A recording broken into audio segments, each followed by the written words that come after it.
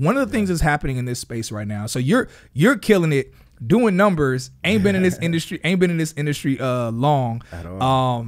Killing the game, but also we see in this industry that there's something going on where many people are doing what's called quiet quitting, where they are leaving a company. And so, I actually, if you can explain this, because you might have a better grasp. I understand it from like a high level, but maybe if you could like explain what quiet quitting is. Yeah, so I actually did I spoke on this in an article recently too. And that was actually my first time hearing about it. Like I guess I was doing it without realizing it. I didn't know there was a name for it. But basically it's just acting your wage. Like even if you're getting paid a lot, like you don't put all your energy into work because you have other things that you could be focused on. I think putting all of your energy into work is where people do go wrong, and then they end up say like, anything could happen where you lose your job and you have nothing else that you're even remotely able to go or fall back on because you put all of your energy into that. So like, I think it's just people really not going above and beyond because we don't have to anymore. We have we have so many options. Yeah.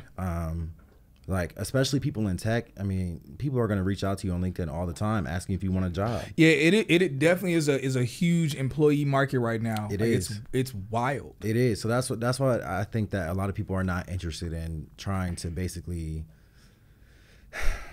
do the most to try to get on their manager's like good side, how people used to do, especially being in the office. People, like, you could really tell who like the most favorable people were by the people who were doing the most, and they would get the promotions, right? Yeah. But now it's like we don't really care, especially in the tech industry, because we're all already getting paid a lot anyway.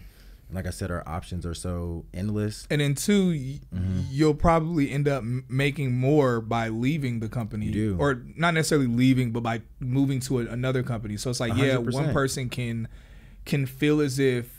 One person can think like, okay, let me do the most so that way my manager likes me and that way I get this promotion.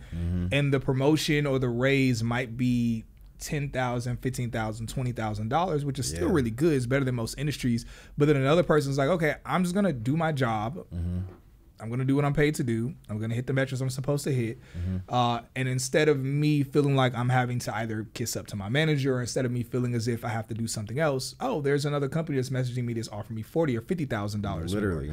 And so it's like it kind of makes sense why people would, I mean, shoot, I've jumped companies. I've definitely done it. And I've mentioned to people how dope it is in this industry that you can do that, the opportunity that's here.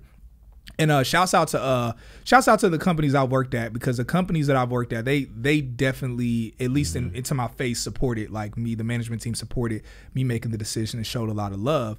So with quiet quitting, it's not just people leaving a company and saying, hey, I'm about to transition to this other company.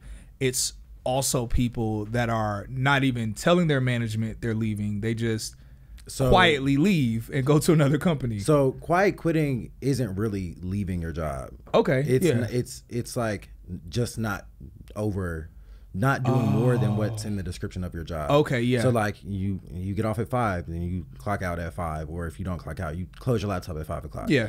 You take all your breaks. You just don't do the most. And then if they ask you to take on another project, you say no, because why? I'm doing what I need to do. Why would I take on someone else's work? Yeah. So it's just about literally just not doing more than you should be doing.